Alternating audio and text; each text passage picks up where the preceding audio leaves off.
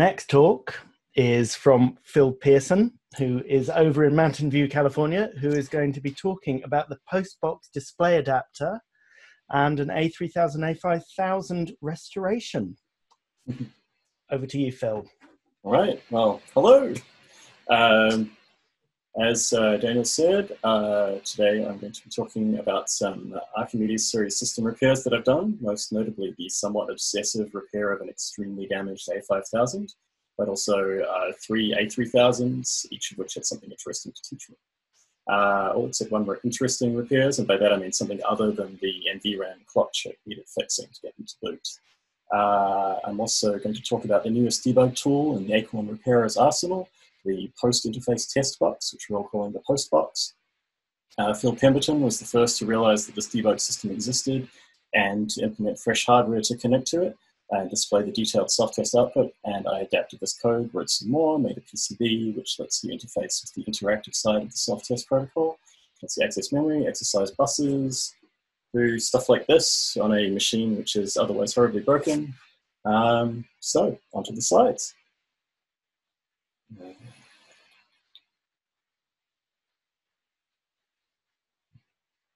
There we go.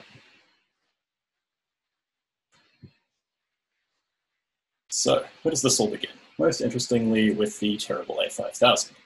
I had an A4000 back when I was 12 years old, and at that time, the A5000 was king of the Acorn line. I switched into the PC world right around when the RISC PC was appearing. So I kind of missed all that. And so to teenage me, the A5000 was the best machine Acorn ever made, and I've wanted one ever since. I could have just ordered one from CJE, but they're £400, and that felt like too much. So I very efficiently spent a few dozen hours digging around eBay instead, and eventually bought one for £105, plus another £40 shipping to the USA. Non-working, spares or repair, but pretty cheap compared to pretty much every other A5000 I've ever seen. So, from the pictures on the listing, it looked kind of marginal, but maybe okay. The front looked fine, the PCB and this module looked okay, the back was maybe a little rusty, keyboard, obviously the wrong keyboard, an Archimedes one, not an A5000, but whatever, and oh god, what is this? I'm sure this picture wasn't actually on the listing or I wouldn't have bought it. It's the worst corrosion I've ever seen. I may have just been naive about this sort of thing back then and didn't realize that that dark green over the entire board was just disaster. But I got it anyway. So here we go. Motherboard out. You see everything to the right of the ROMs and the module slot there is fine. Everything to the left is just disaster. I had to cut the drive cables because they were so corroded that I couldn't even unplug them from their sockets. Got to work. Vinegar, scrub with the toothbrush, water, let it dry, still looked awful. So another 2 vinegar, toothbrush, water cycles followed. Still in pretty, I mean, it was in pretty terrible shape. I'm pretty sure this is before I actually gave it the vinegar treatment. You can see those traces between the CPU and the FPA socket are awful. In hindsight, I think that might actually be solder mask that's that kind of greenness there, because when I peeled off some solder mask under the crystal, actually the traces were all rusty, and then the mask was all peeling on top. But anyway, this is pretty typical for what any of the fine traces around the CPU looked like. The clock chip was a write-off as well. I cut it off and pulled off some pads as well by the looks of things here. I like this capacitor with just a big crack halfway right through it. In the end, it's about as good as I was going to get it, although that wasn't really that good. I felt like I'd overdone it when I looked at how awful these pins looked. The oscillator can to the right there is all rusty, and yeah, so got rid of some corrosion and then created some corrosion of my own. Of course, it didn't work. It didn't fire up. I tried it anyway. No video output, regardless of whatever I did on the keyboard. At some point, I thought to buzz out the connections from the ARM3 and found that at the very least, a bunch of address lines were open circuit. I tried all the obvious things, flux and heat, trying to reflow things with hot air, which did pretty much nothing. Finally, started just trying to solder wires to fix everything. Like, there was a lot of track damage right next to the CPU, like between pins and vias that were really close. Unfortunately, some which are actually underneath the chip. So I soldered one wire, and then, discouraged by the amount of work that took, put it on the shelf and forgot about it for 8 months. So one evening in January this year now, so we're about 10 months in, I had a burst of energy, buzzed out every ARM3 pin, repaired the other 11 pins on the ARM3 that were connected to damaged tracks. Most concerning one is the DBE pin, which is what MEMC uses to tell the CPU and RAM not to both drive the bus at the same time. This one's bad. You're very likely to have a bus clash and just start destroying chips. So that was a little worrying when I saw that. It meant my chances of being able to get this thing to work were pretty low.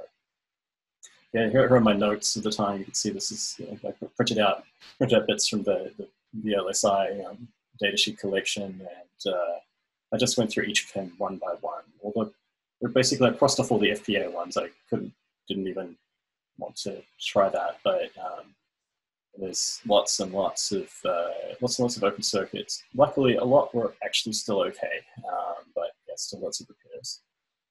Most of the time I had vias to solder to. My micro soldering is not that great, as you can see, but it was good enough to get this connected and not shorted. I'm really interested to see how long this lasts in the future. But anyway, after the CPU is all connected up, the next thing to look at is the connections between MEMC and the address latch chips. There's 20 connections, A2 to A21. And for each address line, there's a connection from, so the ARM3 connects to the MEMC, and then for each line connects from MEMC to an address latch, and then from the output of the latch to a resistor, and then from the other side of the resistor to a via. So only 4 of the MEMC lines were bad, but 13 of the latch outputs were bad, and 12 of the resistor outputs were bad. So there was a lot of soldering. You can see I haven't. This is before I'd actually fixed everything, but you can see all that those little wires from the resistors to vias, and then I believe it's the Phi 1, the clock line, which is the enable to the latches flying in the air there. So now here they are actually fixed. This looks terrible, but miraculously works. I didn't realize the 12 megahertz signals would actually be okay on horrible wiring like this, but apparently they are. You can see those bottom 2 latch chips, IC 45 and 46. I had to solder magnet wire from all of the outputs to the resistors. So these are all done now. The last problem was that the ARM3 didn't actually have a clock. It was getting nothing on it, and it should be running at 25 megahertz. So I needed to jump it from there's something in the clock divider. But now I can finally see something interesting on a logic analyzer. So that's really cool. This is what we're looking at here. That's the 5 highest order latched address lines, LA21, 20, 19, 18, 17. I'm not sure what that the row is. It says K out, but I don't believe it. And then the top ones are the I2C lines to the clock chip.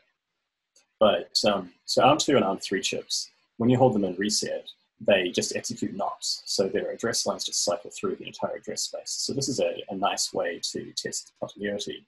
You hold the chip in reset and just scope out every output, every address line. And you just should see square waves of different frequencies depending which line you're looking at. After reset, it seemed to do the same, just a bit slower, and then it stopped toggling LA21 forever. And now what I know is that period with the solid blocks there, that's it doing its ROM checksum. It's reading the contents of the ROM. And then the LA21 forever is the self-test interface protocol, or I think it's trying to output something to do, telling me that it's attempting to access the, oh no, those are actually IOC accesses to try to do something with the clock chip. So next step was to try to disassemble RISC OS to figure out what it was actually doing at the time. I pulled it open in a text editor at first and noticed that there was the word self-test followed by a whole lot of useful looking error messages. I scrolled through here looking for something Googleable and eventually found the IRQ bad. Threw that one into Google and I got the A540 service manual. It's not in the A5000 service manual or A3000 or anything, but in the A540, all the details are there. there was a mention of this thing called a debug display interface, the post-to-test interface adapter. So I thought this was too good to be true, but also that probably someone else knew about it. So I googled the Stardot, the debug display interface, and turns out this had indeed happened. Around July 2019, while my A5000 was sitting on the shelf, Phil Pemberton had rediscovered the self-test code and implemented the debug adapter side of the self-test protocol, enough to get a target machine to output the detailed self-test output to an LCD in Verilog. So in the red rectangle there, you can see the LCD output with the results of a RISC PC's ran test, I believe. So here's how this works. The idea with the self-test is that it'll run even if the machine is almost completely broken. As long as you have the CPU, the ROMs, and enough of the address latches to address the first 8K or so of ROM, and a bit of MMC that actually enables the ROM, it'll start.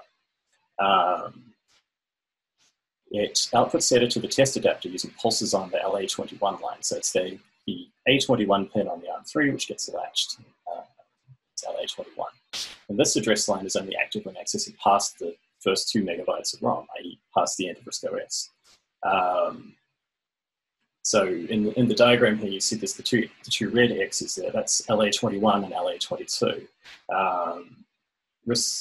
MMC actually, its upper ROM space is actually 8 megabytes, but RISC OS only uses 2, so there's 2 free address lines. So it makes accesses to an aliased address 2 megabytes higher than a word in ROM, which is set to 0. And the test adapter sends data back to it by pulling the ROM output enable line up, the ROM CS line from MMC, which is connected to the ROMs through a 330 ohm resistor, so it's actually overdrivable like this. So this is really clever. I'd seen the test act signal in a bunch of Acorn schematics before and had no idea what it was, but here we are. So I don't have any LCD units here. I don't have the CPLD that Phil Pemberton used, but I do have a bunch of smaller Xilinx chips and this breakout board that the one in green on the left, and various microcontrollers, including lots of AT-SAMD21s. That's the purple board on the right. So I decided to hack away at Phil's Verilog and see if I can get it to fit into this smaller Xilinx chip and send data back to the microcontroller using SPI. So his system directly drove an LCD. Mine ignores all the LCD commands. It just sends everything back to the microcontroller. Because I didn't have much spare space at all in the Xilinx chip, I got the CPLD to drive the communication. So the microcontroller is actually doing SPI in slave mode, which apparently didn't like very much. I don't know if I was violating its timing or what, but there were tons of hard faults. Things would crash all the time, freeze. There's also some weird stuff to do with powering. I was powering the microcontroller off USB and the Xilinx off the CPLD off the target machine. And it turns out the CPLDs aren't 5-volt tolerant, and that's when they're unpowered. And I think I would find symptoms of one board powering the other one incorrectly, probably leakage through data lines, all that sort of stuff. So, but it was good enough to let me read the post data. So here's what the detailed post results look like for the A5000 when it was in really bad shape. Firstly, it was only detecting 0.5 megabyte of memory instead of 2. The upper byte bad. So the first 3 bytes on the RAM were fine, but the upper byte was bad. So that's possibly 4 of the chips on the motherboard were bad. The IOC register test was failing. It was just returning FF regardless of what was written into. So IOC has a couple of registers for, I think it's the interrupt mask registers, which are read-write. So you can test that the IOC communications working by writing a byte to them and then reading it back. A lot of them are write-only or read-only, but these ones are read-write. So RISC OS does a test by basically walking a bit. It writes hex 80 and then hex 40, 20, 10, 8421, reads it back, and then it does the same inverted. But basically just get FF back regardless. megabytes, and then wouldn't even get to the end of the test. It just hung at the SRAM part. This is a symptom of the IOC being inaccessible. So I spent days trying to figure out what was going on with any of this. Seeing super weird results, partly working RAM even when the external card was selected. The jumpers didn't seem to be doing what they were supposed to. I eventually realized that the RAM multiplexer was broken, and so it was enabling multiple RAM chips at once, which is probably why they've gone bad in the first place. The chip that generates the half signal from one of the RAM address lines, when you have half your RAM on board and half on an expansion card, we replaced that, and then they got things to behave sanely and start showing a complete failure when accessing RAM that wasn't fitted. So if I took the external RAM card off and set the jumpers to only use that card, it would say that every bit was bad. So that was nice. So at least something was improving. So I was on another dead end until I realized that I happened to have a 4 megabyte SIM card that I bought for another project, which happened to have the exact chips the A5000 would have fitted if set up at 4 megabytes from the factory, like in the later alpha model. So I desoldered 2 of the RAM chips and soldered them on IC53 and IC57, so the missing one here and the one above it. So I made it almost work. There was still something failing until I realized that the corresponding chip to the left of one of them must have gone bad. So I desoldered, I think I desoldered IC56, possibly also IC52, I'm not quite sure. And the RAM test passed. So let's do desoldering. My wife shot this. It looks like possibly I think I was trying to put chip quick into the use the low temperature chip quick on it to get that chip off. I posted this on Stardot, and Liam Welsh replied with this. Quite like titanium cyborg, apparently. Apparently has a similar desoldering technique to me. So anyway, the RAM test now passes. So that was really nice. It's detecting 1 megabyte and not showing any errors on the data lines or the address lines. Still IOC problems. This was a complete mystery. I buzzed more things out, soldered more wires from MC to IOEB for the high address lines. Still no apparent results. Buzzed things out, soldered test points all over the place, probed things. All seemed fine, just no IOC or IOEB activity. And I had no luck to getting anything to work reliably with the post adapter aside from reading the self-test output. So eventually I tried writing some test code and running it using ArcFlash, which is my Flash ROM emulator for Archimedes boards. And it seemed to show some activity until I shorted a data line with the scope probe, which caused the ArcFlash board to dramatically overheat and die, at which point I kind of got fed up with this whole project, put it on the shelf. I did, however, have 3 A3000 boards sitting around, though. Mark Hazeman of Retro Clinic sold them to me a year or 2 back, and I'd had to go at fixing them. The best I could do was to get some shaky video output of the ArcFlash bootloader on one. The post output led me straight to the issues, however. This one here had 2 broken data lines between the CPU and RAM. The post output showed a RAM data line test failure. This is not fixed yet, but you'll see some red wires from the CPU over to those RAM resistors on the right. It also failed a whole lot of IOC tests because LA19 was disconnected between the address latch and the IOC. And the RAM was also bad, but not so bad that it was blocking the data bus. So now I have this one running with a 4 megabyte card from Chris Morley. So here's, I assume this is probably the IOC line, right? Or I'm not sure actually which one, but I fixed everything on the top. You can see this has 2 red wires on the bottom there. Actually, this is not a picture of the fully fixed board. I have the fixed board sitting right behind me.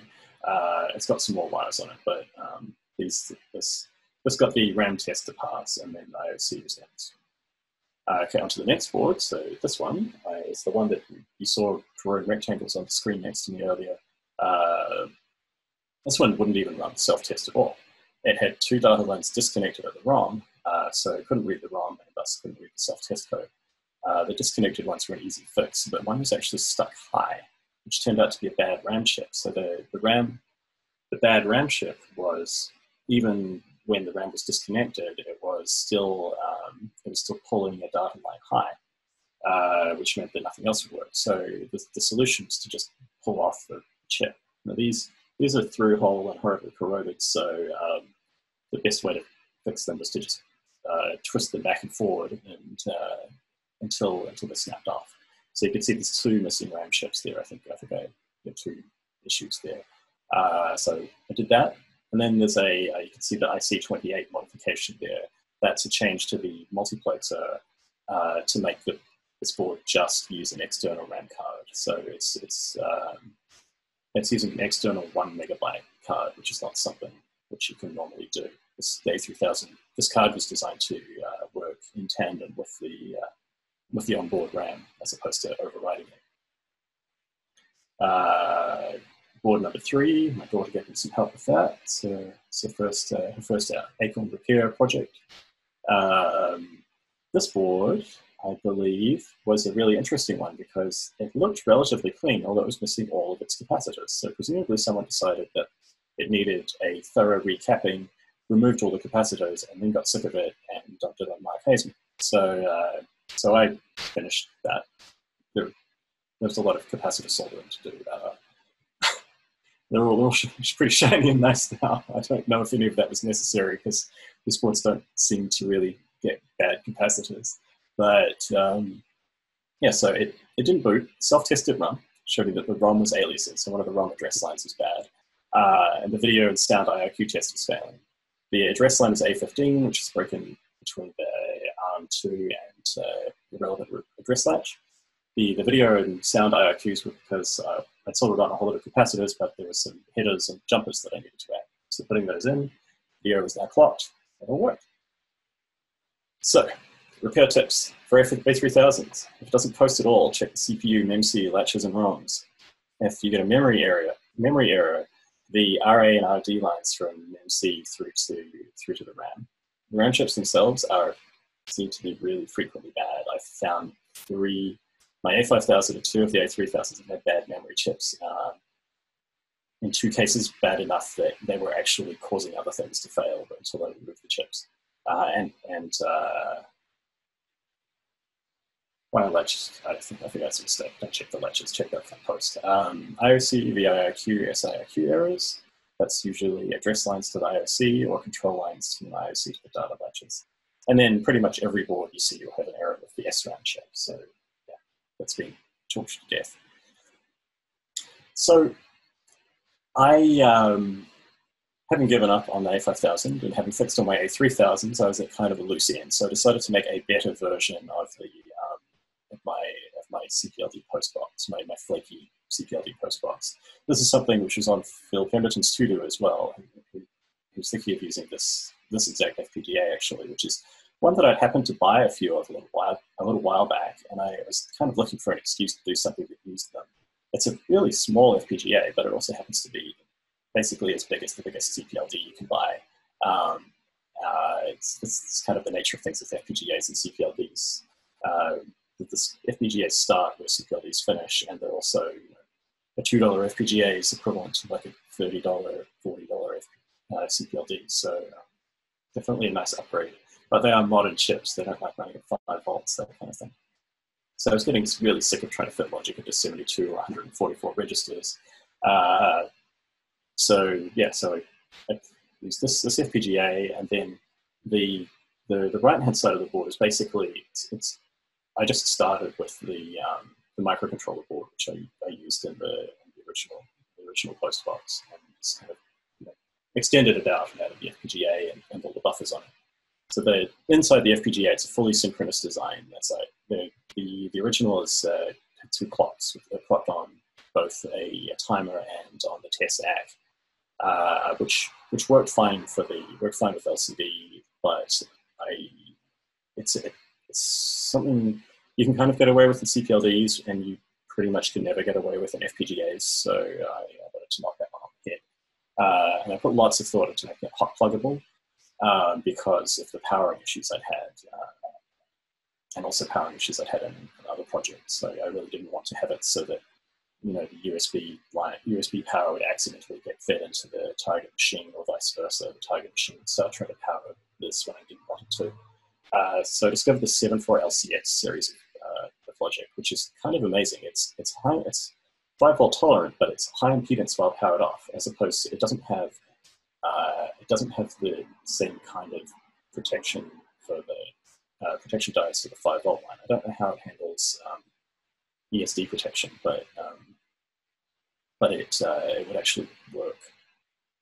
So that was really nice. But yeah, it can handle 5 volts while it's powered off, which is something that the XC9500XL CPLDs cannot do. So yeah, so here's the board soldered up. It's getting a 48 megahertz clock from the microcontroller. Dividing that down, it's horribly jittery on my scope, but worked. And so success. The first board worked really well. It seemed flaky initially, but it was a software issue, I believe, because I wanted it to behave just like a serial port. So it would give you this sort of serial USB serial port to the post protocol. So my first task for it was to read out the ROM from a Bush Internet IBX 250, one of the kind of lesser known Acorn derived machines. It's sort of kind of like an A5000. Once that worked, I had set up with one of the now fixed A3000s. Wrote a program to set up an MCM video and test the RAM by writing random data, reading it back. Once that worked, I decided to have a bit more fun. So this is what happens when I write. I can write to the screen memory. So I can write to the VIDC registers to get everything set up at first, and then once I'm in mode 15, I think it is, I could just start drawing rectangles everywhere. So I got debugged this on a working A3000, and then I tried it on the A5000 just to see if it would go, because I hadn't tried all the VIDC side of things. It crashed on the first try, but it worked fine once I realized that you need to just configure MEMC differently, because the A5000 has a 12 megahertz. MEMC runs at 12 megahertz, and so you need to have more wait states to read the ROM. So I sat there enjoying watching this A5000, which I realized now is a little less broken than I thought, watching it draw rectangles on the screen. And then I wrote some code to repeatedly read the IOEB's ID register, which is the failing part, one of the failing parts of the A5000's test. Try to set the frequency on the board pin, the IOC's unused square wave generator, and then poked at things with my scope for ages. So how MEMC does a transaction with IOC is to hold the CPU clock, assert the IO request line, wait for IOC to assert IO ground line, pass the data back to the CPU. So when stuff is happening, when IO stuff is happening, you should see lots of low periods on IO request and low pulses on IO ground to be in. There's lots of that. However, the data lines weren't behaving properly. The S5 line, which is the selector for IOEB, was showing lots of activity, but the data lines just were not behaving. So I went hunting for things which were stuck, pulling the data lines up. So I put a 1K resistor to ground from BD1, which should have pulled it down when it wasn't active, but it never did. It wasn't the buffer chips, because their output maybe was not always active. Eventually traced it down to the IOR line, which is the read enable line for the Super IO chip, which does all the drives and stuff. So it turns out that the trace on the circuit board, it goes from the IOEB down on the back of the circuit board, up to the front of the circuit board, through all the horribly corroded stuff to the IDE connector, and then back up to the Super IO chip. And it was broken on the front of the board in the corroded area. So soldering a wire across, and now my bus was a little bit better. IOEB still not detected, but at least I could drive the bus. I could drive it with my K-resistor. So I was just trying to look at everything, look for anything that wasn't right. Eventually I thought maybe it's accessing the wrong register, maybe I had a bug in my postbox. And so I scoped all the address lines and found it was indeed reading the wrong register. Instead of 335050, it was reading something that ended in 90. So looking in detail at all the things that should have been happening around there. So here's the Phi 1, which is the inverted system clock, which is also the latch enable line to the address latches. The output of LA1, maybe? LA2, probably? And the IO request line. I found that the address just wasn't latching. My latch was just in transparent mode all the time, just even when it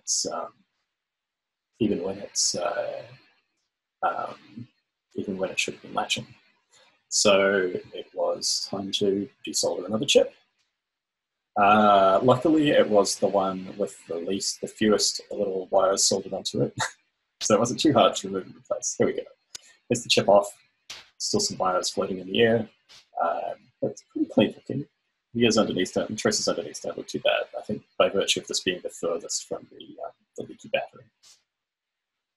And with a new latch, it booted. This was a little unbelievable. I've been working on and off on this machine for 15 months at this point, and I just internalized that it was never going to be repaired. But yeah, so what you see here is what happens if you boot an A5000 with no CMOS chip at all. It doesn't know what modules should be plugged in, and so it's a lot of work to get to the desktop. Luckily, I had the standalone board for testing the PCF 8583 chips, and so I plugged that into the Ethernet and module slots, and it booted. Booted into the desktop. But actually, no, it didn't get to the desktop. It booted and was a little happy. But the post still wasn't passing. It was showing error and internal MEMC error. This wasn't good news, because if that was really the case, I would have to replace my MEMC, and it was, as you've seen, it's covered in wires. Yeah, not socketed. So I spent some time looking at the RISC code for the MEMC test, realized my mixed set of RAM chips was perhaps the cause. I had two 4 megabit chips and 6 1 megabit chips. And the 4 meg chips would be respecting the RA9 pin, and the 1 meg chips wouldn't be. So they'd be aliasing at different addresses. So, of course, more desoldering. So I got these 6 chips off. Found that you can actually remove RAM chips from a SIM. You can remove all the chips from a SIM quite nicely by just sticking it on a hot plate and turning it up for a while. So I got all those chips off, soldered 6 chips on here. Actually, here's what I did to get a new clock chip in. I got one of my boards with a super cap, and soldered just onto the vias and just some random places to get power and ground. So this is sitting on top of the FPA11 socket, which I'm almost certain I'll never use. And look at that, 4 megabytes, and it boots cleanly. So that was really cool. The floppy drive or hard drive, obviously, but it works. So despite the success with IOEB, I still wasn't confident about the Super IO chip, but OS read sysinfo confirmed that it was alive. So that number there, the 1052945, means that it's recognized that it has an I/O controller chip, which can do a hard drive, floppy drive, parallel serial port, and has been configured, I guess. So fixing enough wires to get a floppy drive working turned out to be kind of awful. There's tons and tons of wires soldered on the other side of the board. I have pages and pages of notes. Here's the only photo I could get without having to completely disassemble the machine. But here are some of my notes. I printed out some photos and I wrote on them with this gold pen, which worked quite well. Traced lots and lots of lines from magnified pictures of the back of the board and the front of the board. I posted these on Stardot as well in case anybody's trying to do the same repair. But all of these gold lines are wires that I needed to solder to get the floppy drives working. So tons and tons of wires on the back. Didn't need to solder most of these ones at the front, most of them have it on the back. I thought about trying to solder all the wires for the IDE, but there's so many. So I used one of Ian Stocks's IDE modules, which works pretty well. So keeping it. And here it is. I put an arc flash in it to check out for Steve 3000. He's just got one working in an A540. Those rainbow-colored wires on the bottom right, those lead off to the post box, and that red wire, I believe, is the one that fixes IOR. You can see Ian's the corner of Ian's module on the left. So there it goes. It works. So now I'm making these boards for people. I've sent out 3 of them so far: Phil Pemberton, Andy Nightingale, and Steve 3000, whose last name slips to my mind right now. We've all gotten them working, seen some interesting results. Phil made the unfortunate discovery that I completely forgot to think through what might happen if the board was plugged in backwards. the answer is that the 2 buffer chips burn up immediately and some unhealthy voltages get injected into the target system. But revision 2, I put some work into making sure that does not happen. I don't recommend plugging it in backwards, but at least it won't kill itself this time. I have the PCBs that I'll be building now that I'm not spending all of my spare time writing this presentation. And then on the right, there's the latest version of ArcFlash, which a much neglected project of mine, which I kind of got a bit down on after burning one up while fixing the A5000. I definitely don't want that happening in other people's machines. So I kind of forgot about it for a while, but I think I figured out why that happened, and I have a fix for it. So I'll be making those again soon too. And with that, that's all my slides. So I guess I'll shut off the screen share and we can go to questions. Thank you, Phil. That was brilliant. Epic repairs. Yeah, that's it. Honestly, the repair the that level of dogged determination to get that thing up and running to save 400 quid at CJE is incredibly impressive.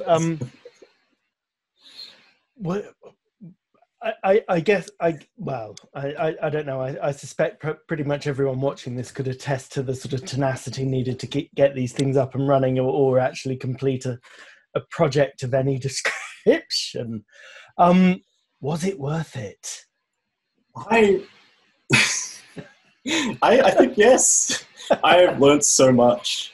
I was going to say, it's like repairing A5000s is easy. All you need to do is devote months of your life to understanding every little detail of the circuit board, design and build a debug interface, and repair a bunch of other machines, and then it's all done. So what I will do is, Ian Smallshire says if you want an A5000 in a worse state, he's got one. Oh, really? I thought this was as bad as they came. That was pretty bad, I have to say. I'm impressed.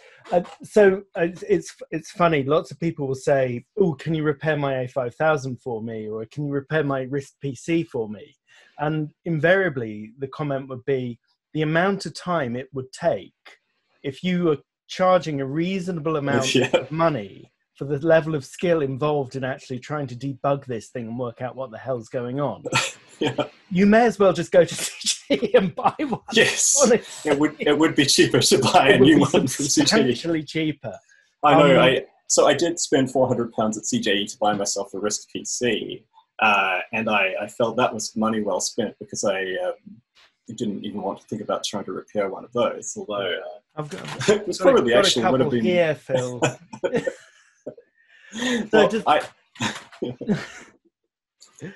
Does anyone else have any questions for Phil or about this horrendously arduous process?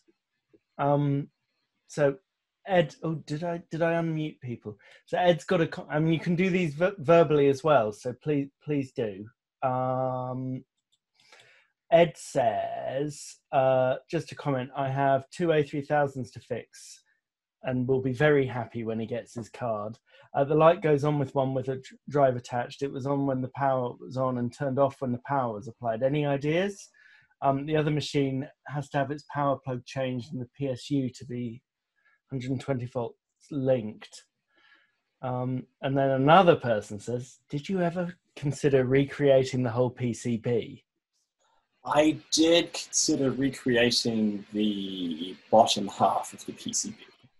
Now, the problem with the A5000 is that it's really hard to get replacement ARM3 chips. I wouldn't even like to think about trying to get a replacement IOEB chip, although that's on the top half of the PCB. So, yeah, I considered that, but I think I just kept repairing this one little bit by bit and eventually got there. And so, yeah, there you go. thought it's at one point that the CPU itself could be bad, or that there would really be no hope. And I was wondering about doing something where we basically have an FPGA board that would plug into the module slot and would try to, inject the signals back in there. Although I think it still wouldn't give you enough.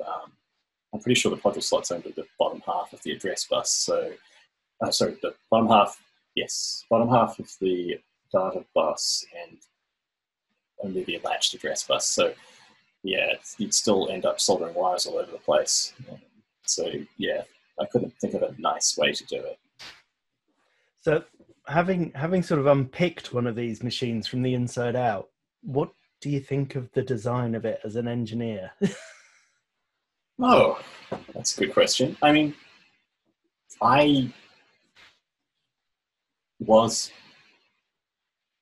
there's some excellent hacking went into trying to deal with having 12, basically speeding up the bus to 12 megahertz without changing anything about the I/O side. Something I'm always amazed at in the Acorn machines is the amount of backward compatibility.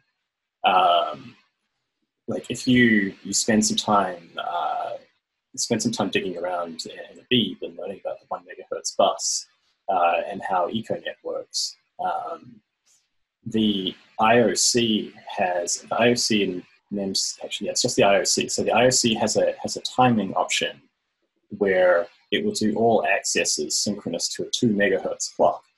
I think the reason for this is so you can use the same EcoNet module in a BBC master, and every Archimedes machine, I believe the 3020 and 4000, they changed it at that point. But at A5000, you can still use an EcoNet module from a BBC master, which that's kind of amazing. The only difference in the 3020 and 4000 was the pins were shorter. Oh, I see. That's it. Like I think that was very cool. It's like in modern machines, you just kind of assume that, we're USB-C now, I have to buy everything again.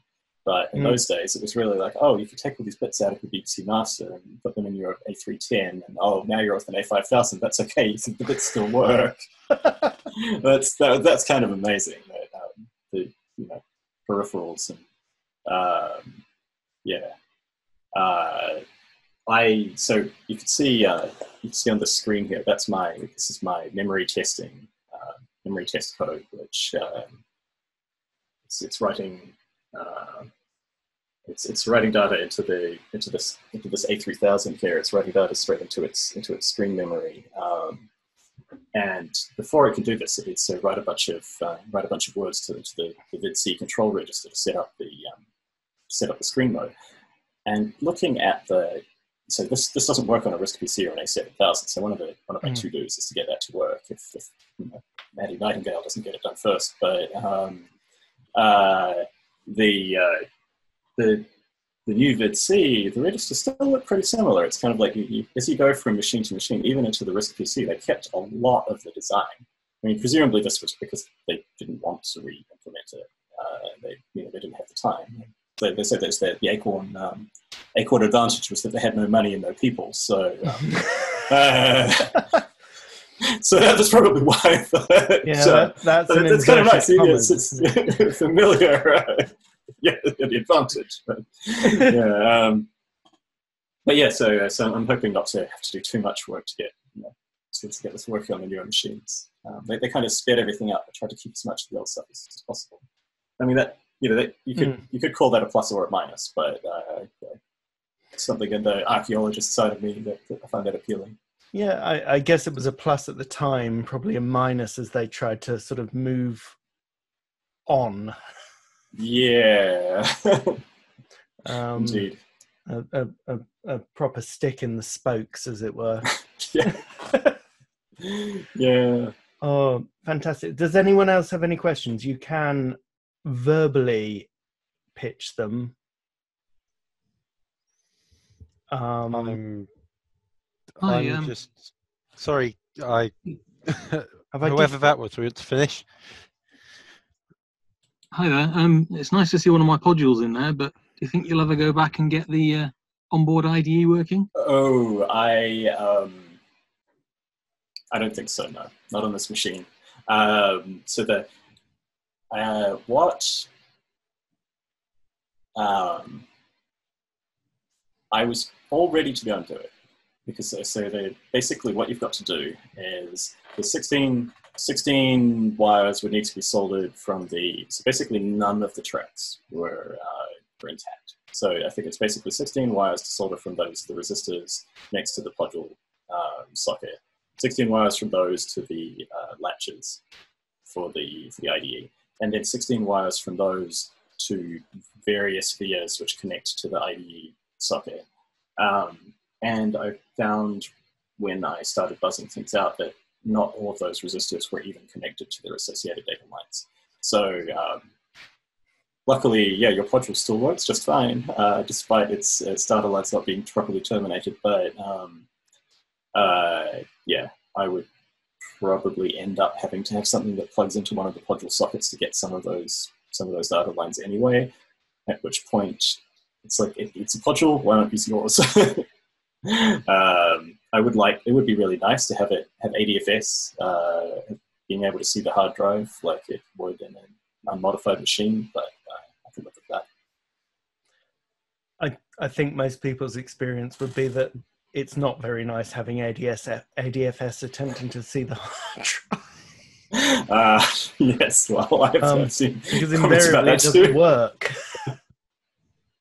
Yes. I think the only thing I want to say is that I'm just awestruck, and I've already said this privately, that you took what was a throwaway project of mine to try and recover a RISC PC board that is sat down there and beyond repair, that has a very similar fault to yours by the looks of it.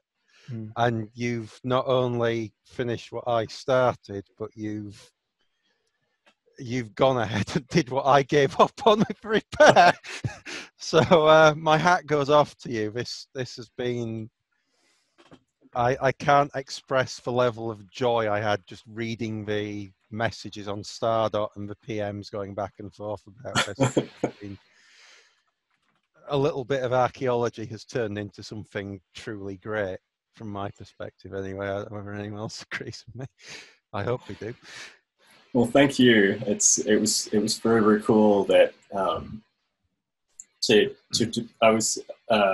was really happy when I found your work, that you'd already done the hard work of proving that this thing actually still worked, and the documentation was actually correct. And I think starting from your code, it was probably an evening or two of work to get to work well.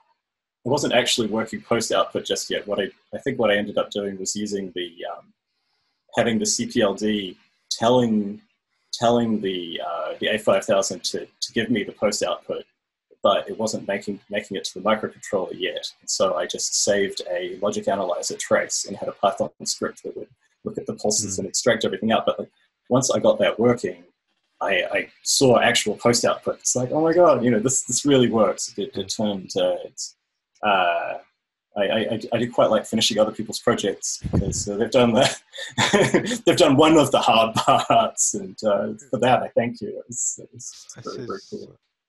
What was it? I think it was Tricky earlier said he likes doing the tricky parts and then loses interest afterwards, and that's kind of me. I feel that's a little bit of a relatable comment for me. So that's kind of what happened with that, and I think it probably took me about a week once I found the R540 or A5, whatever it was, service manual with all this info in there. And of course, it's in there right the way up until RISC-OS 3.71. The self-test was only removed for RISC-OS 4. So as long as you've got a 3.7 ROM set or a 3.6 or 3.5 ROM set, any RISC PC you can run this on. Why would you ever want to run anything later than 3.7? Well, I would run 3.71 just so you don't have to mess around with the ROM patch. Okay, that's fine. 4 though. I've got 4 on the RISC PC under the table, and it works all right. It's nice having long file names, but I could live without them. I don't think any proper legacy software requires them, though, does it? No. In fact, the level 4 file server I've had trouble with in the last week or two because it assumes that ADFS will truncate the file name at 12 characters, and if it doesn't, and you write a file name with longer than 12 characters, it gets a little bit upset. Oh, it's fun. That's awesome. I may end up jumping in on one of your EcoNet projects at some point as well. That's something that I've been interested in for a little while, but it got pushed aside in favor of I guess ArcFlash was the first. I tend to do kind of the same thing as you do, the tricky part of the problem, or prove that it's possible, or get something just vaguely working and then get excited by something else. Luckily with the postbox, there were 2 tricky problems, so you could do one and I could do the other one. But what I was going to say is I can confirm that NCOS also has the post code in it. So here's a Bush IBX 250. I've got a thread about it with lots of pictures and stuff, but it has the same non-polarized post header as the all the machines that came before it. And So Phil, does that have a VidC in it? It has a PS 7500. So it's like an okay. So this thing, it's basically it's basically it's an A7000. It's an A7000. So this part of it's basically an A7000, except for video, I believe they got rid of a lot of the video circuitry and instead they pass everything over to this board over here, which has some SCART outputs on it. So I think it takes the composite signal and sends it out to SCART, which is that's all right. It's really good video quality, but and also there's a modem module. Phil, through the board. I want to see that playing Starfighter. People have gotten them. So I've seen the netbox is playing Starfighter. I saw Flibble Peter managed to. Oh yes, I'm running that, but seeing the Bush. That would be interesting. It's like FTP. It doesn't actually have a. So it didn't ship with an actual keyboard. It's got this sort of weird infrared thing, but it does have the double-decker socket that'll let you plug in a PS2 keyboard and mouse. So I found that part on DigiKey. So this one is going to one day get. I mean, so my project stack right now. So it's like if you heard me speaking about a month or so ago about this thing here, the Ultimate Electron upgrade. So there's that. Yeah. There's ArcFlash, which is this, and also the board down here. That is so, and then obviously it's the postbox. So I think the first thing I am going to do. Oh, and also look what arrived in the mail this morning. I managed to pick up a Valiant Turtle. It showed up as buy it now on eBay for £185, and it comes with the communicator module, and the batteries aren't even corroded. So I'm really, really happy about that. So I'm going to be hunting down some Acorn software for it, because for some reason it came with the Windows driver, but none of the Acorn stuff. So this is kind of the Acorn stuff is all over the place. I'm sure you'll find it. I was going to say. In fact, I think Simon has it. Yeah, Simon Innes has been talking to the original designers and has a load of the internal documentation. Right. Yes, I've seen his post about it. Now all you need is a decent Acorn Soft logo copy. Yes, I have a manual for one of them. I had logo when I was a kid, so I had an Electron, and then I had an A4000. So this is my. I used to. Logo is one of my first programming languages, Basic and Logo. Yeah. But yeah, so the next thing I'm going to do is make some of the version 2 post boxes. And because I really do want to, get past that doing the tricky part of a project and actually, so basically I've made a lot of things just for myself and then I get a little bit sad when no one else uses them, but of course they don't, because I never gave them to anyone. So it's that finish bit, isn't it? Yeah, So this postbox, it's like luckily the one I sent to Phil, it looked like it was a goner, but he replaced a couple of chips and it was okay again. So the next, Sorry about that. well, that was really good, because if it, I see that the fear I have is that I will send something to somebody who is not as technically minded as you are, and they will, they'll burn something up, and some priceless hardware will go, will get destroyed. It's like, so I try to send these things to the people I know won't be too upset if chips suddenly start overheating, or their the RISC PC stops working for a little while. Before I send it to them. Honestly, Phil, it was broken anyway. Yeah. If they can't work out which way to plug it in, it's their own lookout. So that's the nice thing. It's a nice thing about the postbox. It's like people won't be using it on working machines. That's the whole point. ArcFlash, on the other hand, so I was really nervous when Steve 3000 tried out ArcFlash on his A540. I was like, oh god, please don't break it. But it works, so that's good. So put one in my A5. I was really nervous as well. Yeah, I tried it. Yes, but especially when I programmed it, because I've never programmed anything from Windows before, and I'm sure I spotted lots of number mismatches flash past on the screen. So. Oh, and I never explained that. So for the benefit of everyone else, Steve sent me an email, and he was like, "Well, I programmed it, and it seemed to, the script succeeded, but it gave me a lot of things that looked like errors. It said mismatch all the time. So what it actually does is it's trying to be efficient about its programming, and it sends a block over to ArcFlash. ArcFlash tests the flash to see if it's already got that data in it, and if it has, it's okay. Don't give me that. And if it doesn't match, it says mismatch. Okay, now let's reprogram this block. So every time something needs programming, it'll say mismatch. That's not actually an error, even though it looks like one. So okay. I obviously have a little work to do on my user interface. Well, yeah, I've got some further ideas which I'll send you, which might make that a bit more user friendly for those who might not be able to deal with programming themselves. But yeah. Yes. So once I've got some postboxes made and sent out to people, then I'm going to be trying to work my way through the ArcFlash wanted list. I think this a lot of people want a lot of them. I'm going to try and get everyone one, and then we'll see. I mean, just basically have to try to sort people by, like I was saying, the combination of technical ability and the chill factor in case something goes wrong, and get them to the people with this. So yeah, the nervous bit is about sending something out, because actually when you send something out, the ability of people to break something that you thought you'd actually tested is quite high. Yes. So my technique with ArcFlash is basically to send out one and then wait about 4 months and then send out another one. So 4 years is probably realistic. so Ian Stocks has the first ArcFlash board that I let out of my own hands, and Steve 3000 has the second one.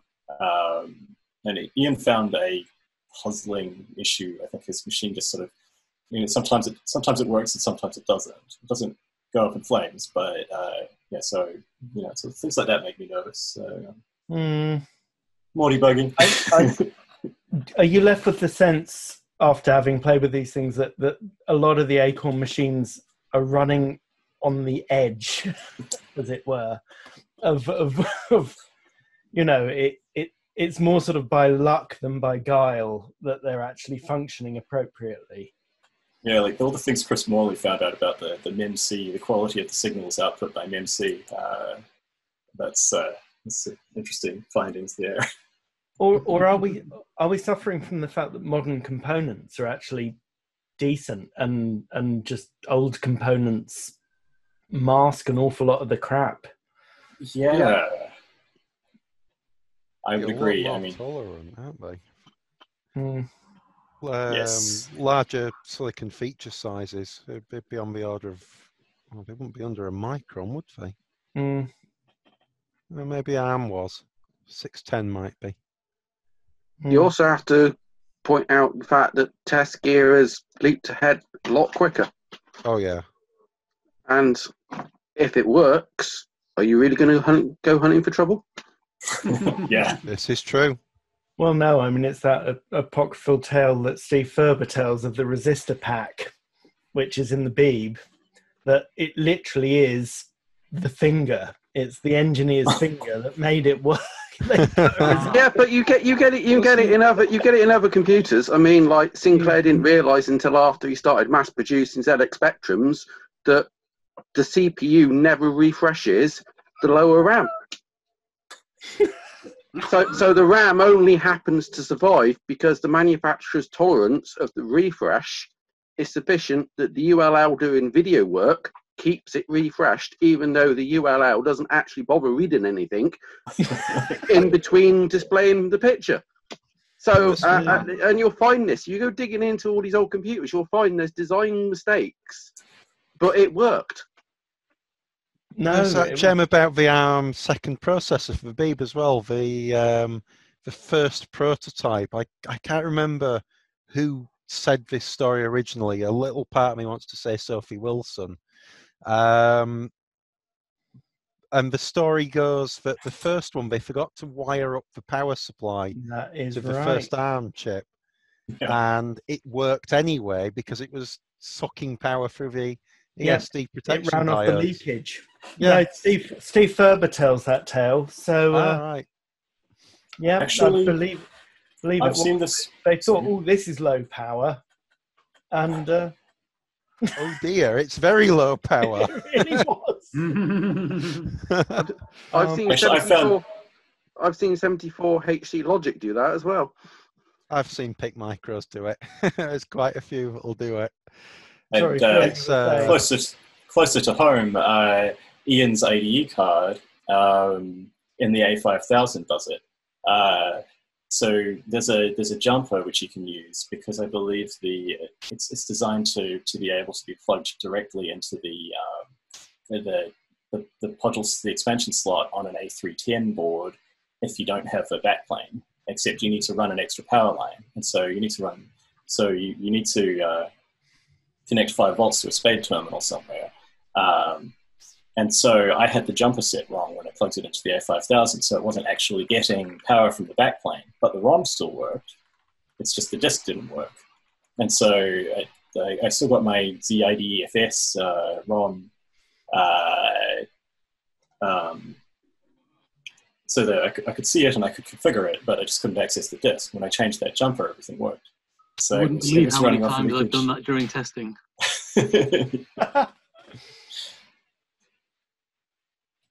Yeah, I have the RCA box, the set-top box, but unfortunately they made it less hackable. They soldered the flash ROMs in, and they took out the command line.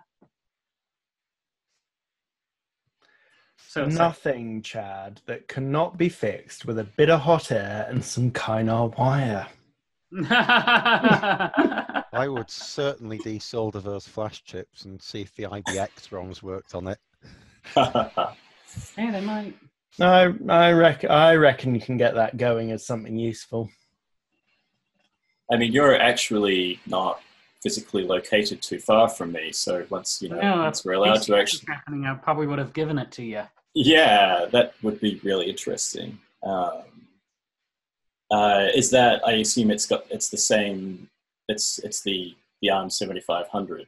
Yeah, it's the same chip, different board layout, but yeah. I was going to say, pull it off. Yeah. I was going to say, silly question: has it still got the parallel port, and will it boot off a zip drive? That doesn't have the Stardot interface in it. Although they actually removed that. So does it have a what looks like a PC card? Does it have a PC card slot? Does. Yeah. So I believe the IBX 250 has the footprint for that on the circuit board. It's not soldered in. But I believe with the NC machines, the idea was that you could have a replacement ROM on a PC card, and it was not like it didn't match the actual PC card spec. It was some special Acorn thing. and that would override the ROM on the circuit board. So you could upgrade you could switch in a different ROM using that. So if you want to do a really audacious hack on your NC machine, that's the way to do it. I don't know whether you saw the chat, but Peter just said it should have the command line on it, just disabled using a clever trick you can work around. Oh, I didn't know. Mm-hmm. And you may find that it still has the self-test interface, just not soldered on, or like I think I had to solder in pins on the IBX250, and I know the IBX200, which is the sort of the cost-reduced version, it has some kind of JST socket on board for that. This bright orange pin header. So it's possible. And so something I haven't done this on any of the non-MEMC machines yet, but you can write a program into RAM and run it from there. So you could basically soft load a different version of RISC OS, which is a popular thing to do on the RISC PC class machines. So sorry, Daniel, I texted you by mistake. Oh, that's all right. Where's that? Which doc? Oh, the command. Do you know what? Peter, talk to Chad. Tell him. Yeah. Tell him. That's Flibble. Just on the subject of like different connectors for the post interface, the A4 has a 2mm pin header, which actually has 2 extra pins on it so you can connect to the data and clock line for the BMU microcontroller. Oh, that's cool. Yeah. I'm trying to find a mating. It's the one Acorn machine I do not have as an A4. I saw one on eBay and passed on it. I figure I have enough projects. Don't do it. Speaking as someone who has 2 of them, I would not recommend them. They need a lot of work to get them working. Oh, come on. Phil, you've reached a pinnacle with a functional A5000. Yeah, I have an A5000. So I bought this RISC PC thinking the RISC PC would be amazing, but actually it doesn't have any of the nostalgia of my childhood. It's an A5000. It's like the computer I had when I was 12, except 4 times as fast. But the RISC PC just sort of feels like a different machine. It's really interesting looking at the kind of. RISC PC is a bit of a sort of like dying gasp out of Acorn. Yeah, it's all right. It sort of does stuff, does it faster, and you could plug a faster processor into it, and you could plug a PC processor into it, but it wasn't quite a PC, and it wasn't quite what you really wanted out of a faster ARM-based machine. I'm not sure I call it a dying gasp. I think it's hybrid is more, I'd call it, for the reasons you just said. It doesn't know if it's a PC and it doesn't know if it's an ARM. But it was a dead end, wasn't it? You couldn't really bring it on anywhere else because you broke all sorts of things, didn't you? As soon as you tried to make it actually better, it was certainly it filled a niche in the education market because one of the schools I went to had a full. It was the upgrade for the RISC machines that were already there, and sort of the 94, 96 new deployments were all RISC PCs. So there were quite a few out there. So the school I went to had a computer lab full of them on Ethernet rather than Ethernet. I mean, I like it for it being the kind of top end. So I experienced them. I only experienced them when I actually went back and did teacher training, and then I got I did science teaching, and I got caught with one trying to use it for data logging in a science lesson, and it was god awful, honestly. And the thing is that all the software felt like it had been built by amateurs, and you were getting used to software which felt like it had been built by software engineers, as opposed to someone on their own in their back room, and it just felt like a step backwards every time you used one. And this was in 1998, 97, 98, it would have been. You know, and all right, DOS wasn't all that. Windows 3.1 wasn't all that. But the actual underlying hardware had a different trajectory. And the problem was, where was the Acorn stuff going? Certainly they were kicking the PCs into touch with multimedia, at least time to time. Yeah. Replay was pretty spectacular. When that came out, I remember watching the Space Shuttle video quite a few times. It's true, but where were the APIs for actually using any of the multimedia stuff? Oh, Replay certainly had an API that could be used in other applications, and there was an application note on using it. There were example code passed to registered developers that's come out recently through, I think it's actually on Acorn. Yeah, that's my site. Oh, okay. I'm basically going to say is that the registered developer stuff wasn't a useful program unless you had 200 quid a year to chuck away. Yeah. I think that's the problem with the media stuff. They could have made it big if they'd just given it away rather than trying to make it something. And not only that, you need quite expensive hardware to do any encoding for. There wasn't a lot of encoding software about stuff, so making videos was the right pain in the neck. The encoding, a colleague of mine at work actually now was a fully paid, quite expensive bit of software that to actually encode them, and then you needed hardware as well. Generally, it wasn't great. The encoding stuff, a colleague of mine at work picked up an Acorn SGI machine, and it had the replay encoder on it. So what was being used was an SGI machine to capture it, to capture the video, and then encode it on another really stupidly expensive RISC workstation. Obviously they're MIPS based.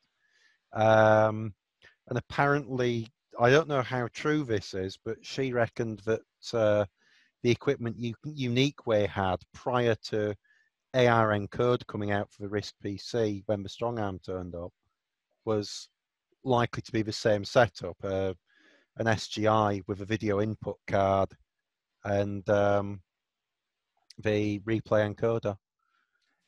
That needs dumping if that's not been dumped already. I don't think she still has the machine. Same person I talked about this morning that has got some ex-Acorn via Pace RISC PCs shoved in the loft, and I'm kind of gently pushing her towards going up in the loft and figuring out what she's got. That doesn't need gentle pushing. That just needs a ladder and a broom. It's that. I mean, the thing is, work with her at work, and I don't want to harm that relationship because it's career damaging. Yeah, no, I understand. It was beautifully simple to implement, though, because I was involved with a friend, and we implemented it on a really small FPGA back in the 90s. This was to do replay decode. Just take a 1 or 2 megabit stream and generate video. I got the documents from Sophie Wilson, and I've stuck them on GitHub as you do. So there is my abortive effort at a replay decoder sat there, which the moving lines and moving blocks codecs are fairly simple at bitstream level. I think someone else is working on them too. I have to dig the email out. So I'm gonna change the subject ever so slightly. Phil, one of the things you mentioned was Ethernet. What were you thinking of doing with it? Well, so I have a bunch of Ethernet capable machines. I wonder if I have the board right here. It should be. Okay, it's going to be too much trouble to find. But something I started on a couple of years ago was a USB Ethernet adapter. Now this is a duplicate project. Someone else on Stardot has made Yeah, that's USB. Jason. That's right. Yeah. So, but it that's I couldn't just steal that project like I did with Phil's Postbox, and I could and finish it, but because it's not all open source. But so I started on my own one instead, and so it was also the kind of in the sort of indecisive. I was feeling a bit indecisive at the time. I wasn't quite sure whether I wanted to make a USB Ethernet adapter or a recreation of the original Acorn one using modern components. But I got it to so the board has an Ethernet socket, a line driver suitable for Ethernet, the collision detect circuitry, a microcontroller and a CPLD, and then also it's got the pin out so that you can plug it into a master or an Archimedes. And I got it to the point where I could plug it in back to an A3000, and when the A3000 sent something, I could dump it out over the USB serial port. I don't think I ever got it to reply to the A3000, but it's that far. So I sketched out. Okay, I probably do have this right here. 1 second.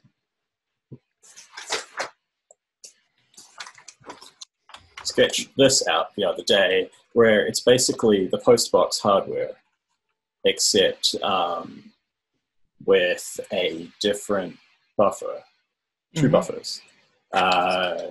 A 74 LVC 16245 and an LVC 125, and that would be enough to basically use the Postbox hardware as an Ethernet module, except now you have an FPGA, which means it could probably actually be both an Ethernet module to let an Acorn machine get on an Ethernet and also a USB adapter. Instead of, I'm often tempted in my projects to do the PCB before I've actually proven that what I'm trying to do will actually fit in the FPGA. This time I'm going to do the Verilog first. So, and this is why the USB Ethernet is always kind of fun as an idea, is you suddenly reach the stage where if you can hook everyone up to a PC, you can Ethernet your PC in. You can have a wide area Ethernet, which has a server running somewhere on the web, which everyone who has Acorn hardware can log into. Oh, that would be really fun. You could do that with Gateway and AUN. You could, but that requires you to have an Archimedes running Gateway with AUN. Yeah. But if you have hardware which you can hook your PC up and it acts as the gateway, all of a sudden you have a wide area Ethernet across the thing. And the other thing is that you'll find that the emulators should be able to use it and connect to it. So that was something else So that's something else I started on. The project. I have half-baked code to support Ethernet and Arculator. I think it gets as far as implementing enough of the I can't remember the chip name, but the ADLC. The ADLC, yeah, the 68B54. 68B4. Yeah, 54. I always think 45, but it's like a video adapter. Video chip. But yeah, so it implements enough of the registers to make Arculator think there's an Ethernet module. And so it will boot up, give you the error about the station number not set, and then have Ethernet, but then not actually. Where I got stuck was basically, so the Ethernet has this thing called the four-way handshake, where station A wants to talk to station B. And so the first thing it does is say, station B, are you there? Station B responds, yes, I'm here and I'm listening to you. And then station A sends the message to it. Now the problem is AUN doesn't do that. It dispenses with the first two bits of the four-way handshake. It just sends something out and then you get a response or not, which is recognizing the modern world, because that's kind of how Ethernet works. But Ethernet works. But in Ethernet, there's this expectation that you can tell if the station's alive and is waiting for you to talk to it first.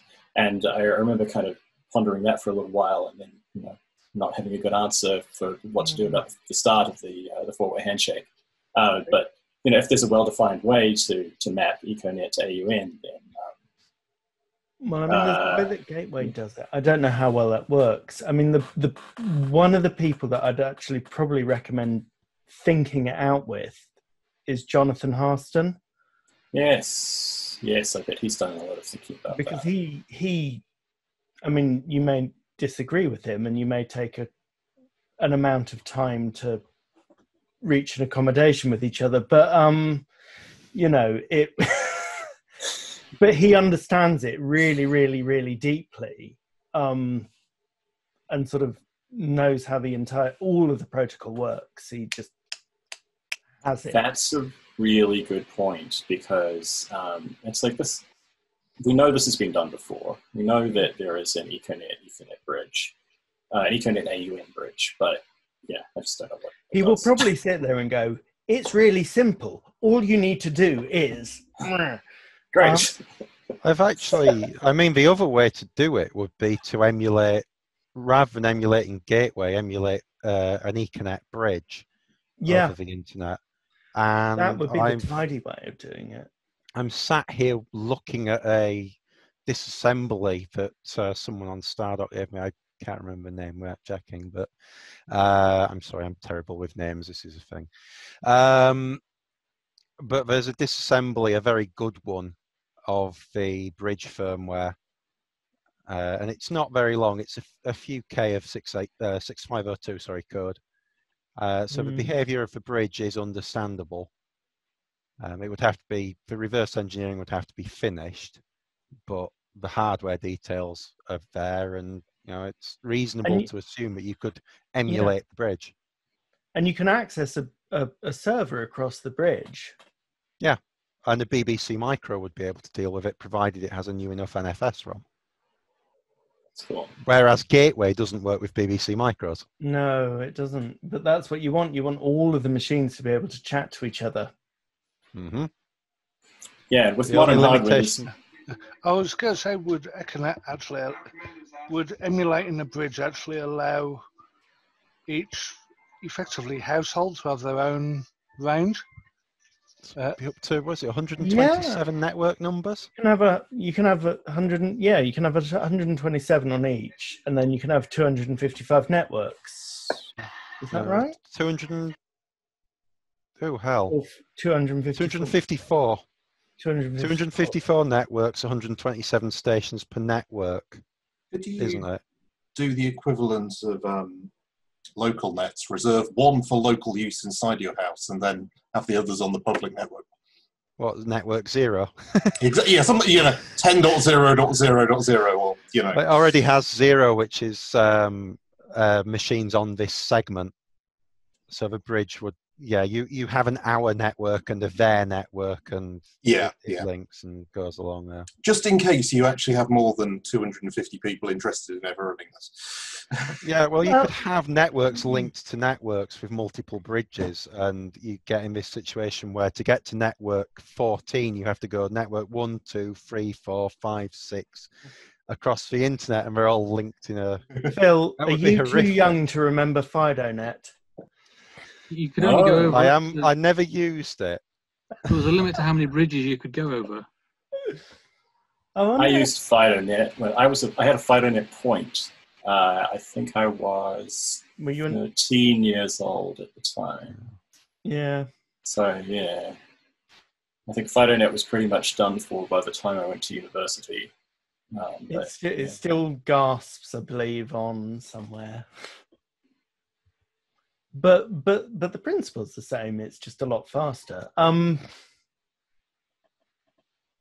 there there was a limit on the number of projects available for the BBC? Any ESP32 network projects for the BBC? Maybe like using EcoNet through the ESP32 or the ESP 8266? So I did a Wi-Fi modem adapter, which I put the diagrams up and some random crap code up for, which uses the 8266. The 32 is similar, but it was just running off serial. I don't think anyone's bothered with it for Ethernet, but it comes back to the same problem: is how do you move Ethernet effectively across Ethernet, basically, or equivalent? And what's the best way of doing that? Embed it in another kind of protocol. But it's neat. It's doing that neatly. So actually, BBEM, I think if you run it on a network, will chat Ethernet across a network to other BBEM instances on that network. Yes, I believe it has its own kind of mapping. It doesn't use AUN. Ultra is now barbecuing. That's. Do we read its own kind of mapping as some kind of routing table? I'm sorry, I didn't quite catch that. Do you mean when you said some kind of mapping? Did you mean like a routing table? Oh, I mean in that. So it's like Acorn, like RISC PCs talking to each other over Ethernet use this thing called AUN, which is it's kind of an encoding of the Ethernet protocol, but on top of using UDP. So that's kind of the official way to do Ethernet over an Ethernet or over the internet even. But BBEM does something different. It doesn't use AUN, I believe. Some way of doing it, yeah. I couldn't tell you what it is. This was a year or more ago. I looked at it a few weeks ago. It's some custom thing. The thing that sticks in my mind is that Ethernet has a fairly large maximum packet size, and a little part of my brain is going 20K. And I think it's pretty much unlimited. And practically by the amount of memory available in it. Like basically the largest file that you can successfully load on a BBC. I don't know. I guess that's not strictly true. That's not strictly true because there's a 74LS123 or 132 timer on the Ethernet adapter. Half of that chip is used as a Babel timer. So if you hang the bus in transmit and send a ton of data, it will cut off after a while. It's in one of the service manuals on Chris's Acorns explains how this works, and there's an Ethernet thread on Stardot explaining it. It's in the beautifully ludicrous way of limiting things. It's in the A500 service manual. Thank you. Thanks, Ian. Yeah. But yeah, this actually has caught Acorn out because so it just goes, shut up now. You've had enough time. Okay. There's also the limit of the bridge has only got an 8K buffer in it, and I think it has to buffer everything through that. So I think you also get hit by that. Yeah, and then you've got this other fun thing of Acorn getting caught out by their own clever design with the RISC PC Ethernet adapter, as we found out when I fixed mine. So they stuck a HCT132 on there, which has a different timing calculation, doesn't reset the same way. So the RISC PC Ethernet adapter without modifications cannot act as a server and is a bit glitchy as a client. It's brilliant. I like that we're discovering all these things 30 years later. Yeah, like... yeah. We're solving problems that don't need to be solved. Well, they need to be solved for us.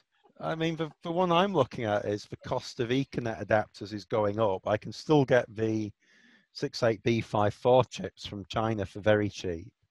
But the line drivers are getting added. I haven't tried one yet. I haven't got a socket I can push one into. But they seem legit. I was going to say, you want to try buying a network bridge? Maybe later. Well, I mean, we've got enough designs for modules knocking around that you can try them out.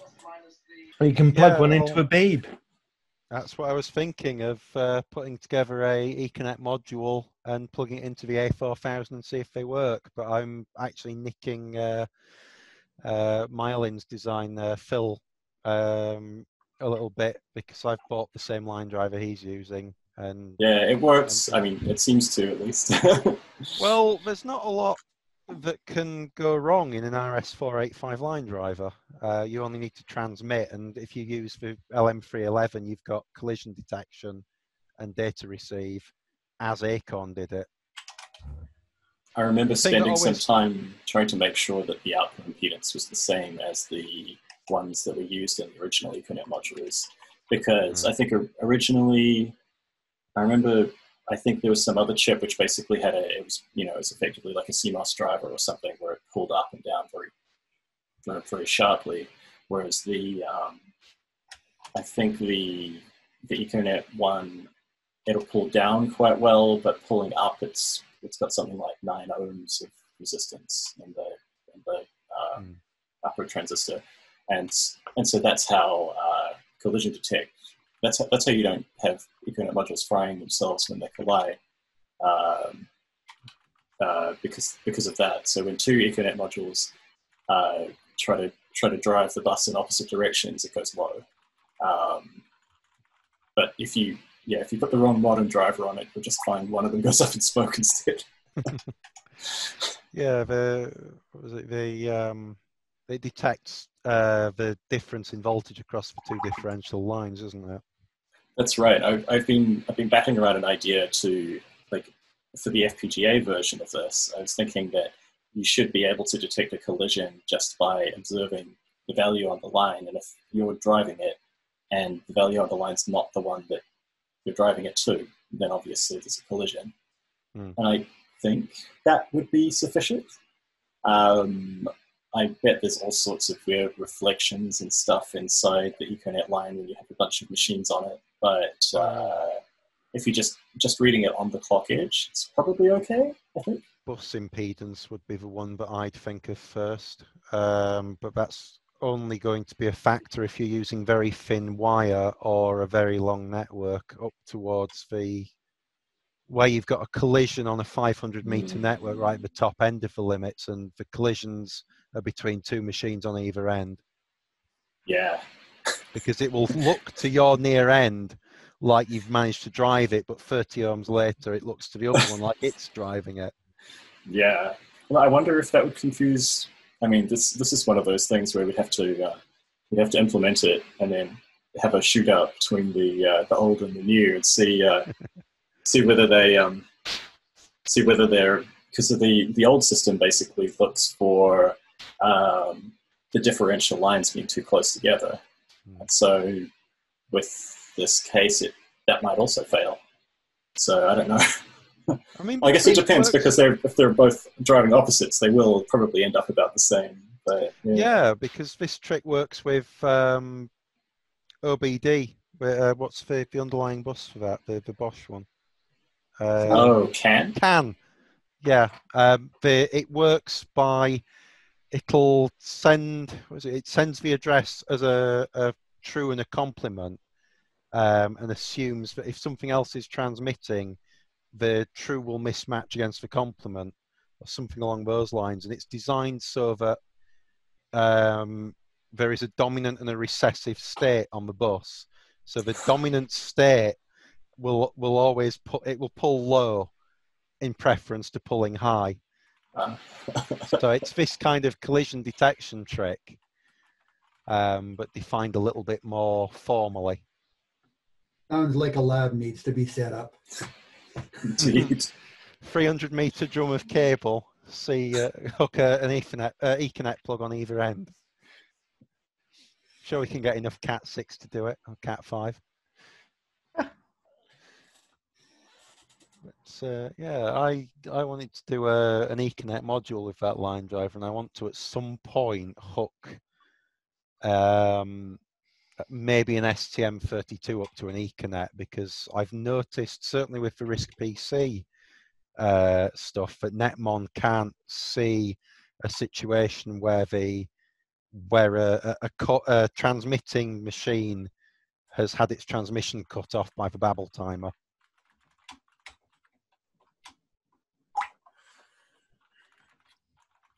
So there's some little network debugging things I'd quite like to play around with. This is after doing a mini module Ethernet adapter based on Theo Marketos's A4 Ethernet adapter. I had too many projects. Yeah. What's the availability of Ethernet adapters? So Ethernets for the RISC PC are still relatively available. There was never one officially for the A4. There was an Ethernet adapter, and that's what the trapdoor was for. There was the parallel port version for the A4, wasn't there? I was just about to mention that. Yeah, Atom-Wide's parallel one. But what Theo did was, I'll just move my A4000 board out of the way.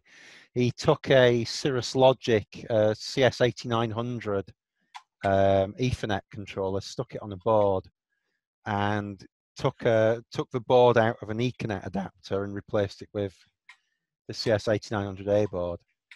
And all the mechanical details are in the A4 Tech Ref. It's true. I should probably mention that he never got as far as actually running it because he did blow up his A4 accidentally whilst doing this.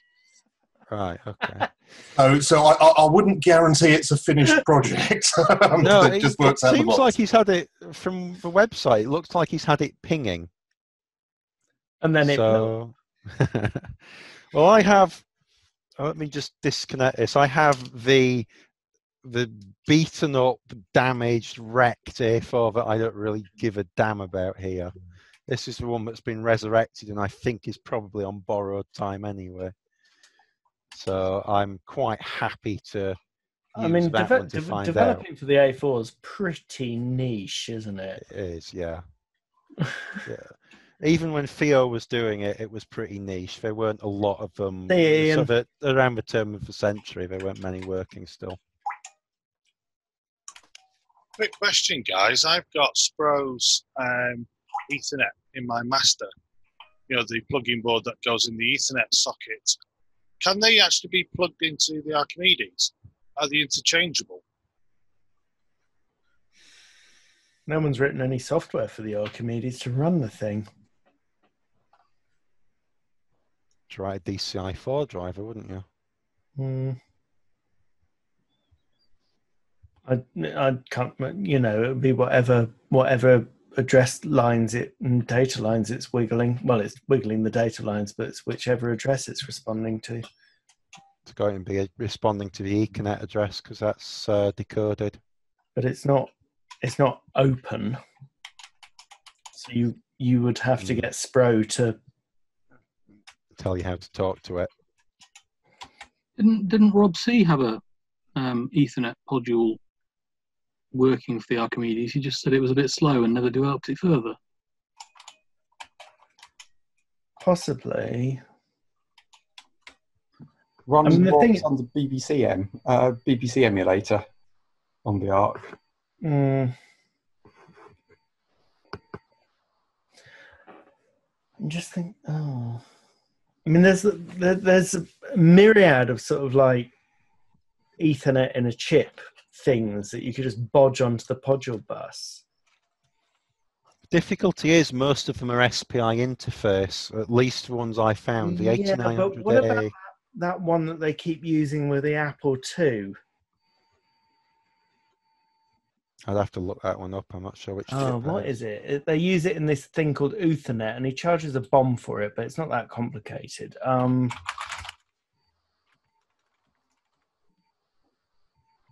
does it use? It's some like sort of monolithic chip. Ethernet. There's a couple. It's one of the WizNet chips that was quite It's popular a with the WizNet. Arduino folks. Okay. Yeah, it's a WizNet chip, and so that's not SPI. I think that if they're using it with an Apple II, it must run on a sensible bus of some description. I say sensible. Well, SPI is sensible, but the reason I discounted it was because I'd need an FPGA or a CPLD and do everything over SPI. It would be quite slow. the WISNet chip, I think I discounted that because it implements too much of TCP/IP on the chip. Whereas I was looking for something that was more like a traditional controller, where you just give it an Ethernet frame and say send that, or it receives one and it says, toggle the IRQ, it's in slot 1, read it out. So I think there is another chip, the ENC28J60. Have a look at that. That's the SPI one. Oh, that's also SPI. Okay. I actually have to get going to spend some time some of Saturday afternoon with my family. It's been lovely talking to you all. Lovely talking to you. Thank you. Bye. See you then.